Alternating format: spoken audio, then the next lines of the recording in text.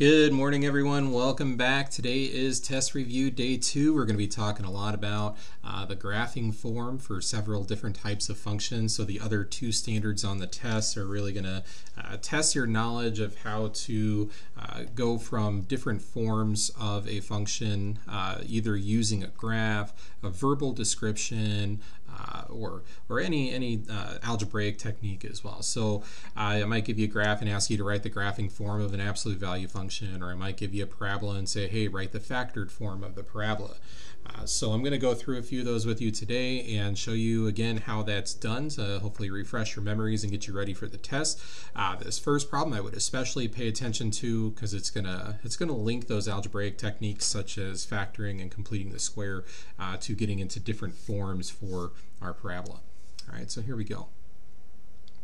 All right, so we are given a graph. They give us some information here. It says, for the following graph, you may assume the stretch factor is 1 or -1. So we have a graph of a parabola here, which is nice. And they also give us the equation of the parabola, but it is in what we call standard form.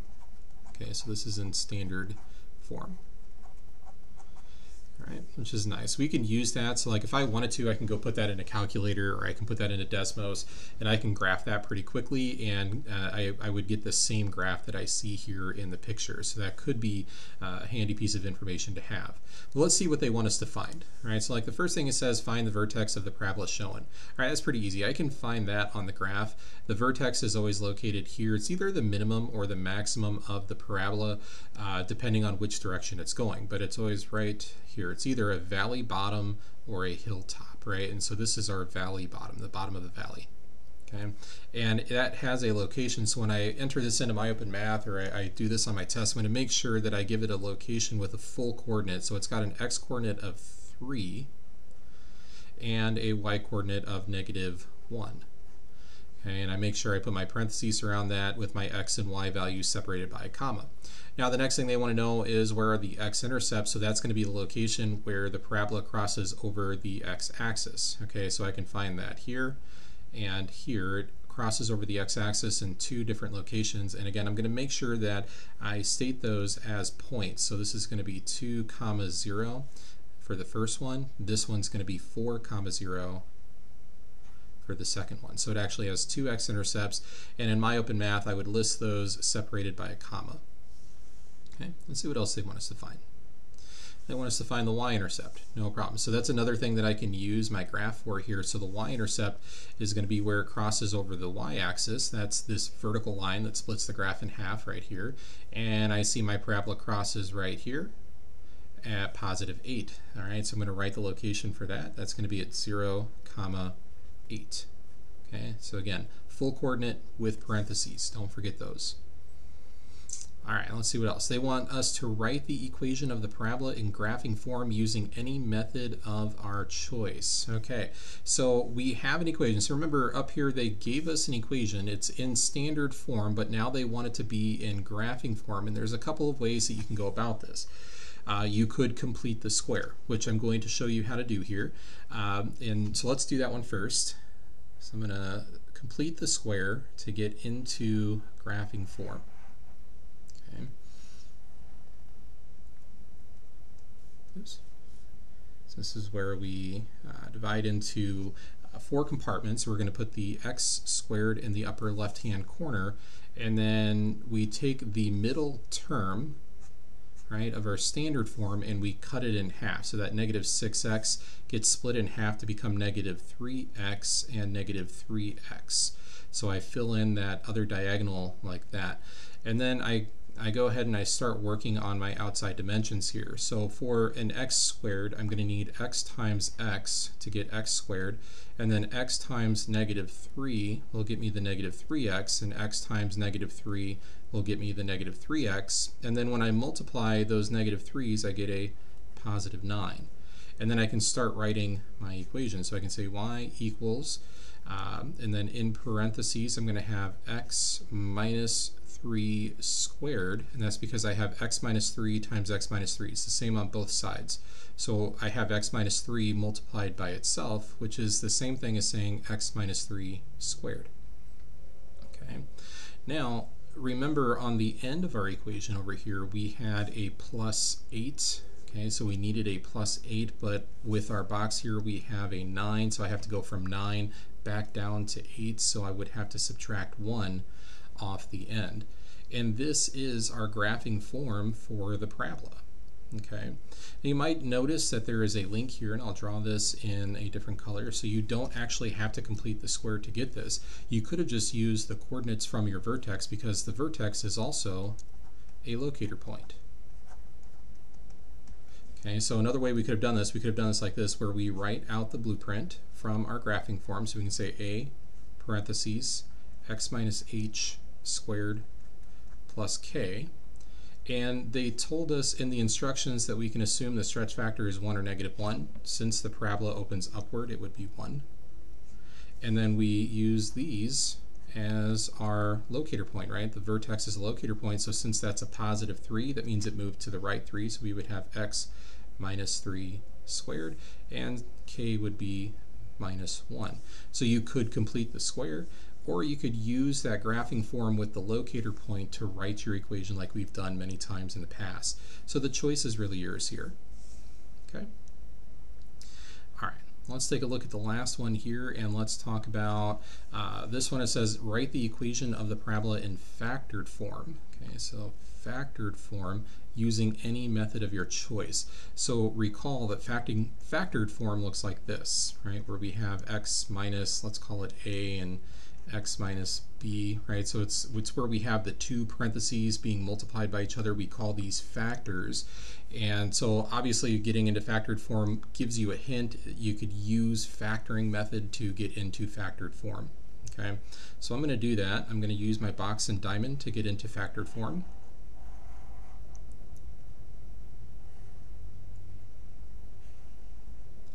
And we start by putting the x squared term into the upper left-hand corner. So there's my x squared. And then the constant on the end of the equation goes in the bottom right-hand corner. So there's my 8. And then we set up our diamond.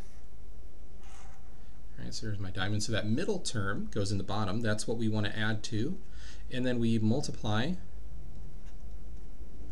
that first diagonal to get the top of my diamond. So we want to multiply to 8, but add to get -6. Okay, so to do that, we need to figure out two numbers, right? And you, like I said, you might have to trial and error a couple times before you find the right combo, but make sure you pay attention to the negative here. So we need a -4x and a -2x. -4 times -2 is a +8. -4 plus -2 is a -6, so this would work. So I'm going to say -4x, -2x. Okay. And then I start working on the outside numbers, right? So we need an x and an x to get an x squared. X times -4 gets us the -4x, and x times -2 gets us the -2x. And then we write our equation, right? So we could have x minus 4 and x minus 2, and there's our factored form, all right?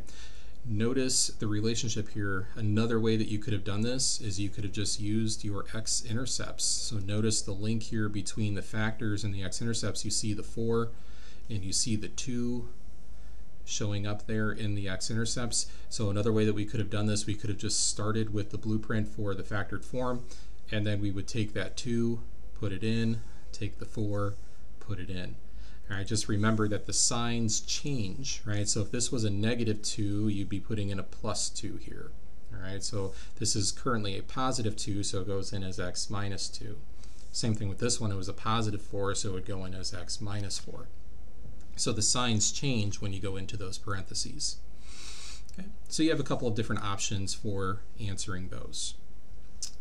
All right, guys, so let's move on to another type here. Let's see, so we got describing transformations. All right, so they give us a function here, and they want us to describe all the transformations that took place. And what I would recommend doing here is going back to pretty much any set of notes, but I would go back to the set of notes where I gave you all 6 functions with their graphing forms on them at the same time, the one that I gave you before the quiz last week.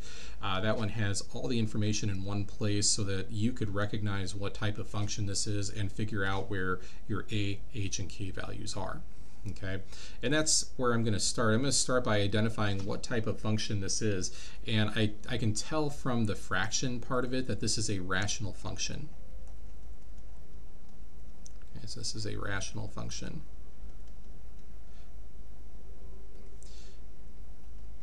And then I can tell from the negative out front that it's been reflected over the x-axis, right? So remember that negative is what causes the reflection, right? So if it were a parabola, it would cause it to go from opening upward to downward. For the rational function, it takes those curves and it reflects them over the x-axis, so you would have those two separate curves. They would flip over the x, so if they were in the upper right, it would go down to the lower left, so forth and so on. Okay, so this is a reflection over the x-axis. Okay, the 3 here, that's our a value, so that represents our stretch factor. Since it's a number bigger than 1, it has been stretched by a factor of 3.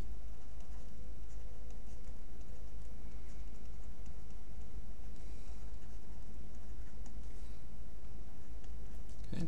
And then we go down here and talk about this plus 2. This is where our horizontal shift comes from, so how it moves left or right. So if it's a plus 2, that means it was shifted left 2 units.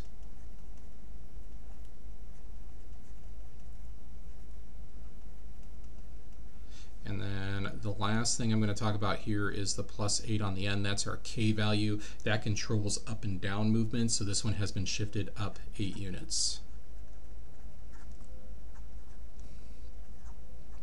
Okay, so for the test, you should be prepared to identify the verbal description of any transformations that took place on any type of function, whether it's rational, square root, cubic, whatever. Make sure that you're ready for any type of function, and make sure that you're ready to describe any type of transformation.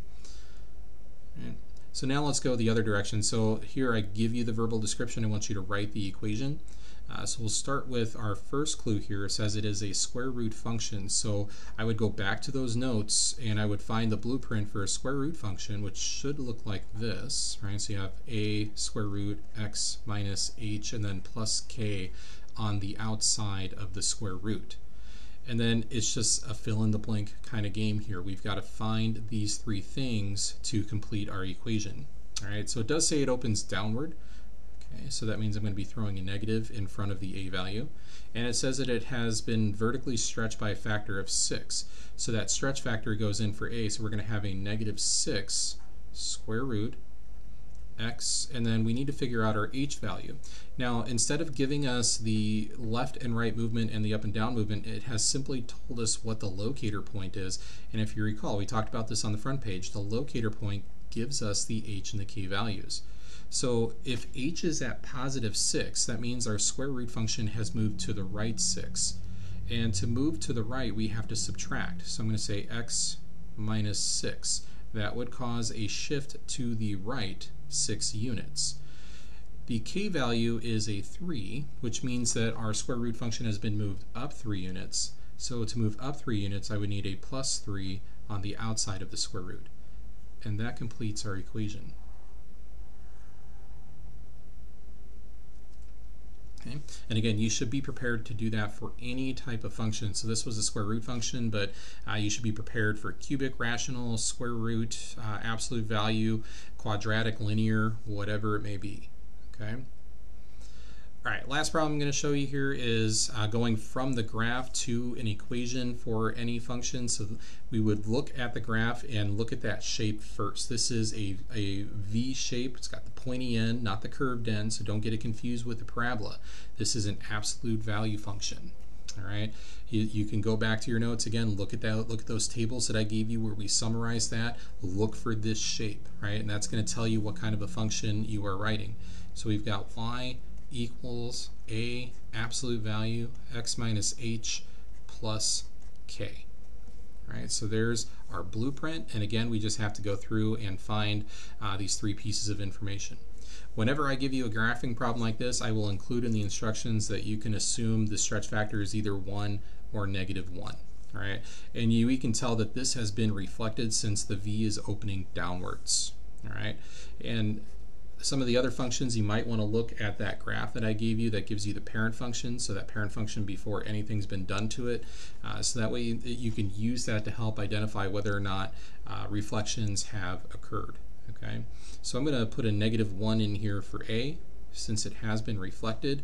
And then the next thing I'm going to find is the locator point. So recall for any of these functions, the locator point almost always starts at 0, 0. Okay, and for the absolute value function, the locator point is the vertex of the v. So right now it's located at this point. It started here at 0, 0. Okay, so it went from here to here. So we can track the movements from one point to the other.